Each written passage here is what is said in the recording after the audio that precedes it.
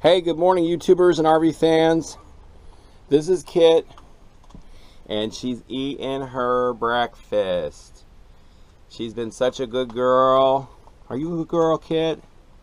We just got back from our walk, and one of the things that I wanted to do is show you how absolutely beautiful the Alabama sky is.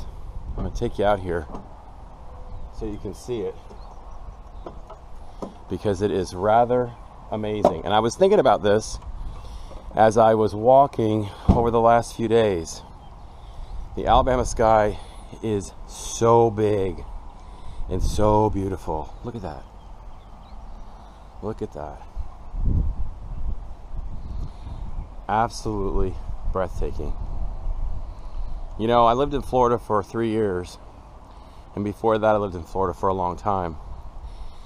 But I don't know that I ever saw the sky look as big and beautiful as it does here in Alabama, lower Alabama anyway. It's going to be a beautiful day today. It's going to be about 78 degrees and clear skies, no rain. And so it's going to be a great day. So I want to go ahead and put up my canopy, and then I'll sit down and chat with you for a moment.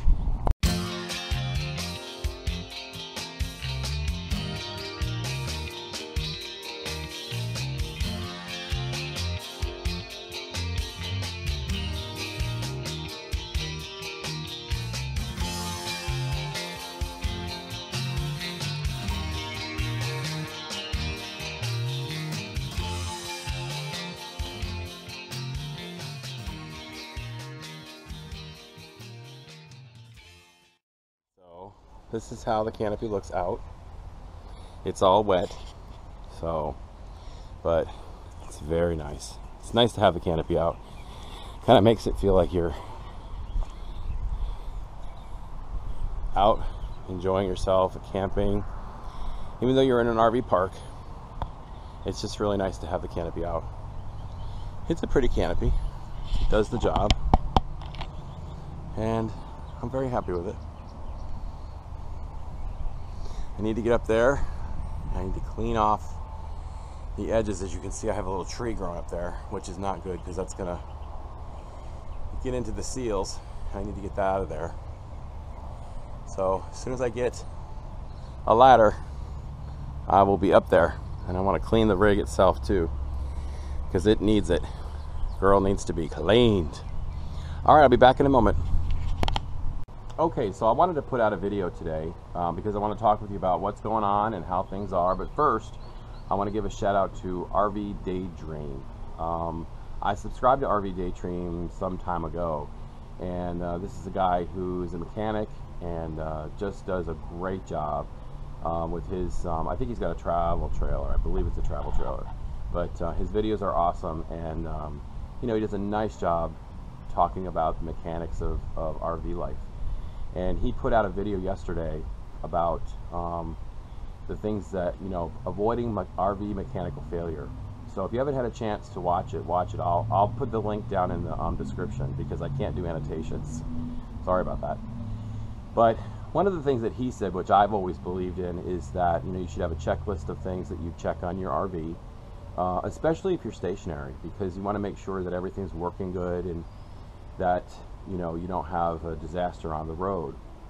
And he went through his checklist, and one of the things that really spoke to me was, when you're parked for a long period of time, the important part of starting up the rig, and not just starting it up, but taking it on a ride, taking it out and about, and sloshing those fluids around in the differential and in the transmission, and getting the tires heated up so that the grease in the bearings liquefy and spread around and lubricate everything. You know, one of the things he said is, if you don't do that, he said, everything ends up in the pans, you know, because of gravity, and the upper portions of these mechanical areas tend to get a little bit of moisture. They can corrode, and they can cause problems. He also talked about checking your belts, and when you need to do tune-ups and oil changes and those types of things. So those are the things that I already knew, and in fact did all those before I left on my trip here to Alabama. And I'm probably about due to go back in and have those belts and hoses checked again. But all my belts and hoses checked out well. And of course, if you follow my channel, you know I've done the brakes and put in some additional other repairs to the rig. So the rig's running great. Anytime I start it up, man, boom, it starts right up and goes. So what I'm going to do now is I'm going to go ahead and take the rig out for a ride. And in fact, I talked to RV Debs and I said, you know, if you want to come along, you can, because she said that she's never ridden in a motorhome before. So we're just going to take I-65 north, and we're just going to head up and, you know, take the rig out for a ride. That's not going to happen today. That'll probably happen tomorrow, so that'll be my next video. But I wanted to talk with you a little bit today about some of the things that have been going on in my mind, because I really haven't done a video, because I haven't really wanted to share with you about my schizophrenic thoughts. But I've got a lot of things to say about RV life, and so I'll share those with you in just a moment. For all of you newbie RVers out there, I think the big thing is make sure that you're well prepared before you leave your sticks and bricks house. When I talk about being well prepared, there's a few things that I think you really need to address. Obviously, number one, and probably the most important, is the mechanical aspects of your RV. Now, if you have a travel trailer or a fifth wheel, then obviously you need to make sure that your tow vehicle is mechanically sound, has good tires, and then of course the travel trailer, the fifth wheel itself, needs to be in good shape as well and roadworthy. You know, take the time to bring the rig in, get your rig inspected, do all the safety checks. I did that, which was really very positive. So it gave me some peace of mind that my rig was not only roadworthy, but there were things that I needed to do to it to make it even more roadworthy. Check your tire dates. I think your tire dates are hugely important, and also check your tire pressures. I did that before I left on my trip here to Alabama, and my tire pressures were great. My tire dates are late 2011, which means that my tires are going to age out probably next year. The previous owner, Tom, who I've referenced in my blog when I wrote a letter to Tom, he put a full set of tires on the rig, brand new from Goodyear, and they're really in great shape. There's no wear and tear, there's no decor, I shouldn't say decor, but there's no, there's no deterioration that I can determine. The tires are holding pressures beautifully. In fact, I haven't had to put any air in them at all. So they're really in good shape. I think the other thing that's important too is that if there's something that's not complete before you leave, make sure that you're going to be able to complete it when you're on the road. Case in point, for me, was my Toad. I gave my car to my son, and he took the car to Asheville, North Carolina, where he lives, and I came to Lower Alabama just driving the rig. When I got here, RV Debs was gracious to take me to the grocery store when I needed to go out. She took me out when she went out, which was very nice, and I still am so appreciative of her doing that for me. But I also realized that without a vehicle, I was in no way free or independent to come and go and explore this beautiful area on my own. So I asked my son to bring my car back, and so he did. And now I have the car, and I'm here in Lower Alabama, and my teaching contracts are done, and I have a week off. Totally thrilled that I have a week off, which is very wonderful, and I'm going to go ahead and explore that. But here lies my issue and my dilemma. My car is a 2014 Chevy Cruze diesel turbo, and it cannot be flat-towed.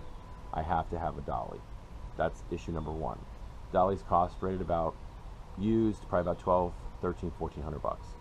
I can get one cheaper, but it's going to require some additional repairs, and it's going to end up costing me, you know, at least $1,000 anyway. So therein lies the issue number one. Number two, my backup camera works sporadically. You know, it works when it wants to. So clearly there's a short in the circuitry, which I need to fix. I'm not an electrician, I'm not a mechanic, so these are challenges to me. Now, my question was, should I have left Florida in my sticks and bricks house without having a tow dolly and without having a backup camera? The reality of it is that it all has worked out fine. But in order for me to be more mobile, I have to have a dolly and a backup camera. And I have to gain some driving experience with a Toad. Now, I see rigs coming in and out of this park every day. 43-foot diesel pushers with, you know, a big, huge Ford 350 on the back of them. The other day we saw a Provost driving down the road with a Cadillac Escalade. Absolutely stunning rig. And I wonder, you know, do the people who drive these rigs have experience? Were they truck drivers before, so this is not a big deal for them? For me, it's all a big deal.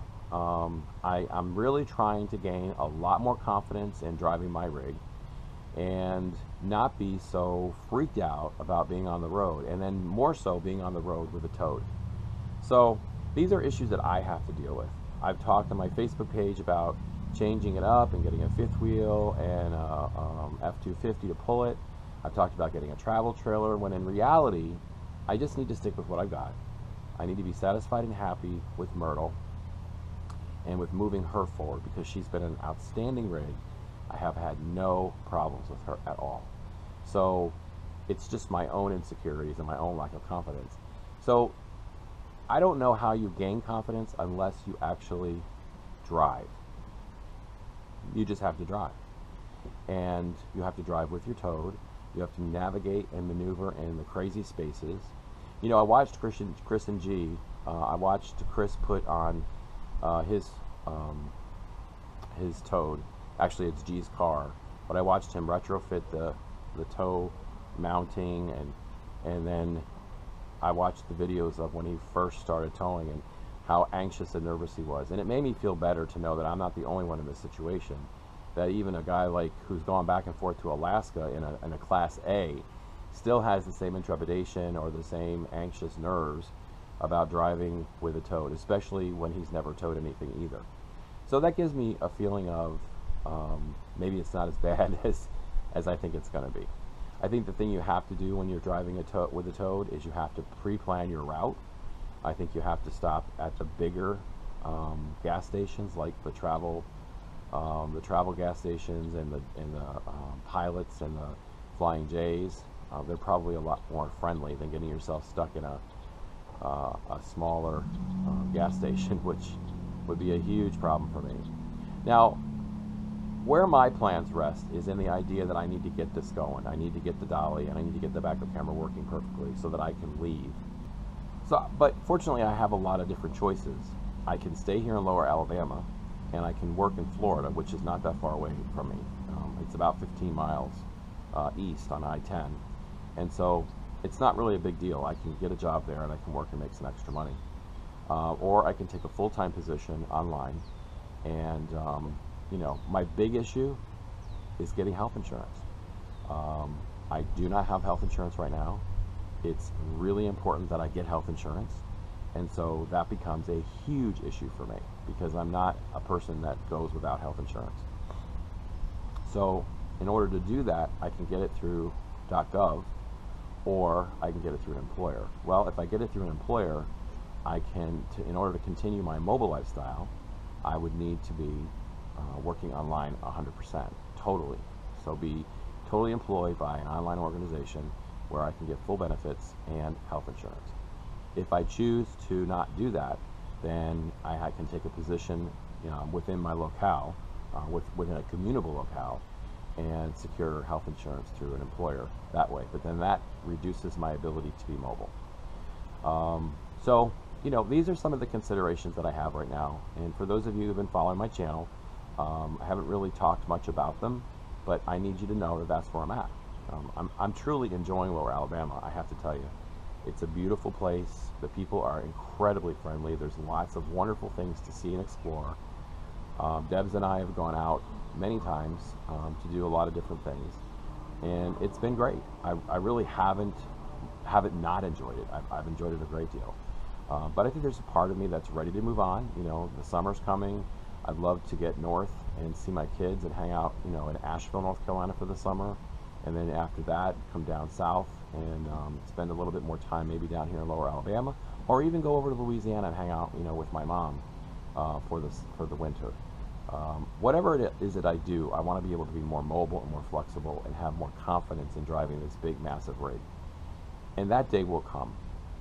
So thank you so much for standing there with me, for your incredibly encouraging comments.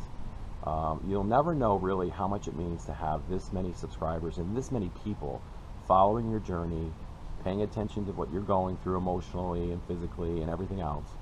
And so thank you all so much. I really appreciate your support and your positive comments. I know I'm gonna get this. It's gonna be okay. But for you newbie RVers out there, don't think it's just gonna come naturally. You gotta work at it, you gotta practice it, and if you're truly committed to this lifestyle, then you will make it work one way or the other. All right, thanks so much for hanging out with me, folks. Like the video, thumbs up if you like the video, share it. Subscribe if you haven't subscribed, and thank you so much for watching. Have a great day.